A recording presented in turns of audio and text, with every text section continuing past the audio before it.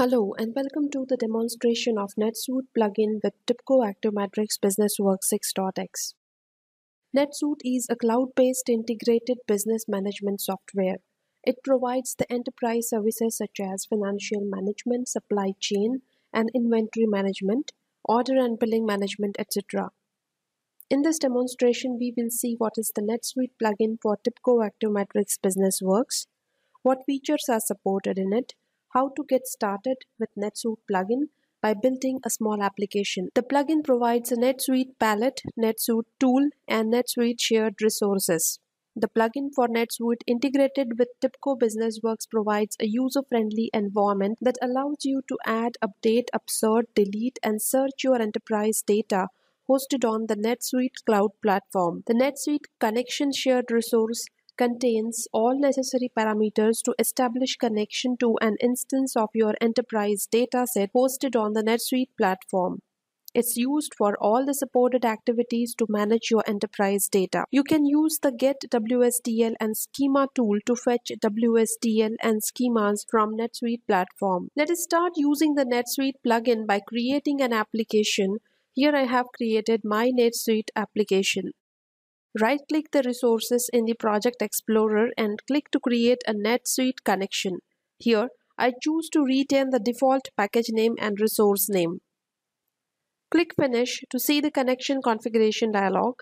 This shared resource only supports HTTPS connection and is used for all the supported activities to manage your enterprise data. Provide the login credentials of your NetSuite account and click on Retrieve Account Information button. This will retrieve the account information, login account, login role, and endpoint URL automatically. Use the Test Connection button to ensure the successful connection.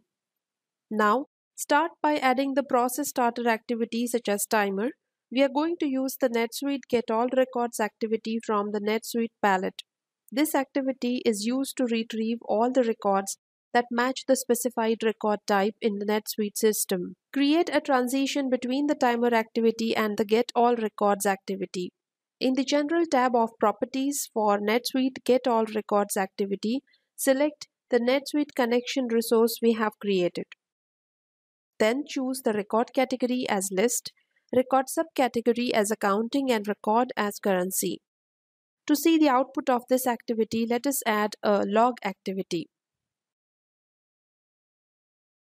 In the Input tab of Log activity, expand the output of Get All Records activity and you will see the list of fields that belong to the currency record.